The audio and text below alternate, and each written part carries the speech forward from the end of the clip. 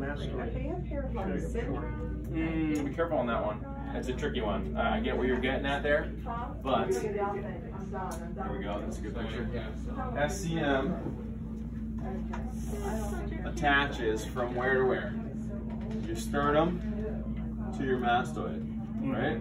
So when that shortens, what's it going to do to the head? So lateral flex the head, but as far as sagittal plane is concerned, right? Here to here, when it shortens, it's going to go which way? Pull the head. It's going to go this way. This is what it's a tricky one. What extension is this one? This is actually protrusion. Protrusion, yeah. Yep. So watch my suboccipital region, right? Is that what we want to do right now? Yeah. Actually, you want to get lengthened now. That's a tricky one, though. Yeah. It seems like it should be this way, but it's not. Yeah. Because of the angle, it actually protrudes the head. Okay. It's a good thought, though. Everything else.